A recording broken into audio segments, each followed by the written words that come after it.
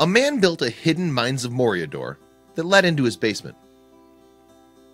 We all need a special private space from time to time, if only to escape from the pressures of day-to-day life.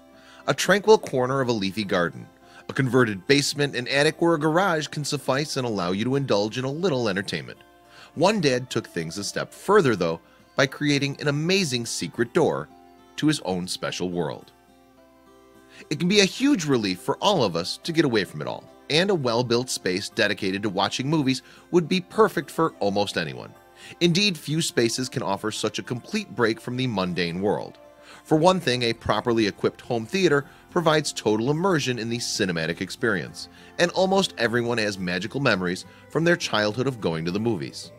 In February 2015, this inventor began to put his plan into motion. Not only did he convert his basement into a home theater, but he gave the space a stunning, high-tech entrance. And fans of J.R.R. Tolkien will instantly recognize it. Calling himself Nuller, the inventor illustrated exactly how he had gone about the project with a series of photos published on image-sharing site Imgur. It's his only post on the site, but judging from his creation, the dad is clearly a talented craftsman. To build the door, Nuller constructed a shallow box using plywood and old 2x4s he had laying around. He then acquired a strip of super bright LEDs and secured them to the back of the box. Finally, he installed a touch-sensitive Arduino Uno board and an automatic door opener. Next, Nuller turned his attention to the outside of the box. "I bought a large plexiglass sheet and covered it in vinyl," he wrote. "I drew the design on the back side and used a razor to cut it out. I just painted the back of it white to help reflect the light more inside the box." The design actually replicates the entrance to the Mines of Moria, a vast underground complex that features in fantasy writer J.R.R. Tolkien's The Lord of the Rings series. Moria is in fact more than a mine. It makes up an entire dwarven kingdom extending for hundreds of miles under the misty mountains, with a labyrinth of tunnels, shafts, and subterranean halls. According to Tolkien's complex mythology, the dwarven kingdom's history began before the sun and moon were created. Durin, according to Tolkien, was the first of the fathers of the dwarves, and he led his clan to a lake surrounded by mountains and waterfalls, which he named Khaled-Zaram. There, Tolkien wrote, like jewels sunk in the deep, shone glittering stars through sunlight was in the sky above. It was a cosmic sign if ever there was one.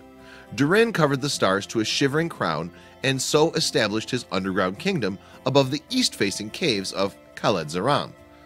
Moria endured several ages before the Fellowship encountered it. In fact, Frodo and his band approached the dwarf kingdom from the west gate, which was invisible from the outside. However, under certain conditions, the door would become visible when a secret password was uttered. The door and its delicate silvery design could, though, only be seen under starlight and moonlight. Constructed by an elf called Celebrimbor, it featured a variety of patterns. The crown and stars signify Durin, while the trees with crescent moons stand for the elves, and the single star represents Celebrimbor's House of Faron. Inscribed above the archway were lines of Elvish text. The words read, "Enin Durin ana Moria, Pedo Mellon Amino." This translates to, "The doors of Durin, Lord of Moria, speak friend and enter." This inscription in fact contained the very key for opening the door. The password was mellon, the Elvish word for friend. The design of the door is famous among fans of the fantasy genre because it was the only internal illusion to be published in The Lord of Rings during Tolkien's lifetime. And while many know of it, few have adapted it as creatively as Nuller. With his replica Westgate now successfully installed, he got his young son to test it. Naturally, his boy was wowed. Standing before what appeared to be an exceptional gray door, he pressed his hand to it, thereby activating the touch-sensitive Uno board and the strip of hidden LEDs. The door instantly lit up, and then it dramatically swung open. However, there was one issue that still needed to be ironed out. Though clearly impressed, the boy was expecting something more. "Okay," said the boy to his father, "why did we not say mellon?" "A good question. What about the Elvish password?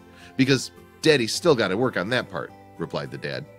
He later explained in his Imgur post, "Right now the door opens automatically after a touch of the hand. Soon I will integrate voice recognition, so you will first have to touch it in order to illuminate it, and then speak the Elvish word for friend, mellon, in order to gain access. I'm also going to cause the light just above this door to flicker and go on right before the door illuminates to have a much bigger BAM effect.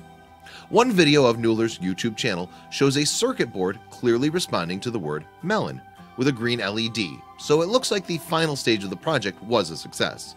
Indeed, the complete effect must have been quite something. In any case, with or without voice recognition, the door is pretty awesome. What Newler has done, somewhat theatrically, is to create a threshold between the mundane world and the magical. Beyond it, a realm of fantasy awaits, and movie nights will surely be better than ever. Above all else, the door appears to be relatively cheap and simple to construct. All you need are some building materials and basic electronic skills. And if you want to build one yourself, there's no reason that you have to copy this exact design unless you too are a major Tolkien fan. Ultimately, Newler's clever invention will be perfect for adults or kids alike, whether they're putting an imaginative disposition to work or just looking to personalize their home in a fun and creative way. Indeed, we all need to escape sometimes. So why shouldn't our own special private spaces be as enchanting as possible?